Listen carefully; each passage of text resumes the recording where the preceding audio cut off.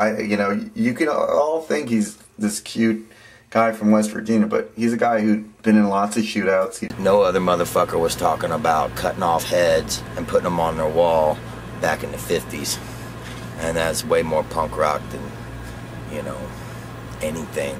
Of the man who penned songs in which he described cutting someone's head off and hanging it on the wall so you won't eat no more hot dogs. Well, I'm gonna put your head on my wall just like I told you, baby. You can't talk no more, and you can't eat no more hot dogs. I'm gonna put you... Come on, baby, don't you be late. I want your head, I want it tonight.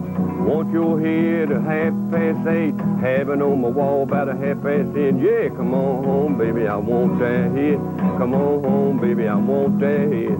I want your head hanging on my wall tonight. I saw my little mama walking down the street. Sometime, baby, you think I think you look so sweet now, baby. He's the king of psychobilly. Rockabilly's too boring for Hasil.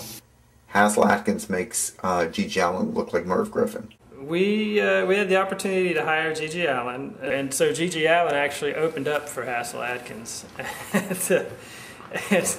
And man, that was a crazy show.